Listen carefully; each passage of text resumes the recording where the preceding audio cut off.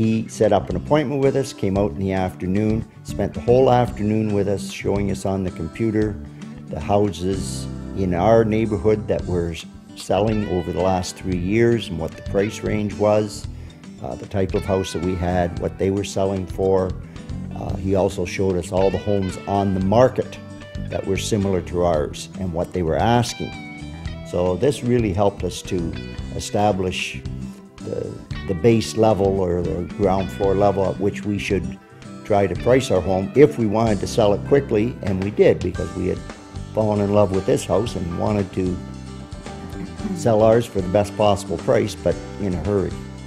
And he really helped us with that, because Wednesday afternoon he put a sign on our lawn. Thursday he called us after supper and said there were three couples coming through our house on Friday. Friday afternoon he called us at about 3 o'clock and said 2 of the 3 people were putting in an offer, and could we be home to hear the real estate agent's proposals. The second of the 2 met our price and beyond. They actually went $6,000 or $7,000 more than we were asking for.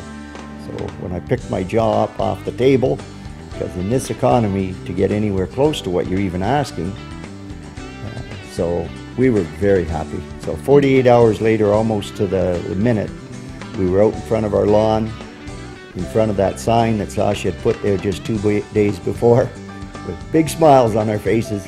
He was taking our picture, putting the sold sign on. So we couldn't be happier. But I think his strategy really worked, because rather than pricing the home $10,000, $15,000 higher, and then people not being interested in it at that price, he priced it right on. And well, obviously in 48 hours he had 3 different couples coming through to see the house. So it was popular at that price. They liked our home. We had done a lot of renovations in it, and we ended up kind of a bidding war, which you hear about happening in the Toronto market sometimes, but not ever that I've heard of in Windsor. And with the unemployment situation in Windsor and everything, the depressed situation with the economy, I was praying that I'd get close to what my asking price was, when the couple that bought it gave us $7,000 more. Well, of course, I was ecstatic. And to do it in 48 hours. Just everybody I've told the story to can't believe it. I would recommend Sasha as a real estate agent simply because I think he's got a logical system. It's not, well, we'll put your house up for sale and we'll see what happens.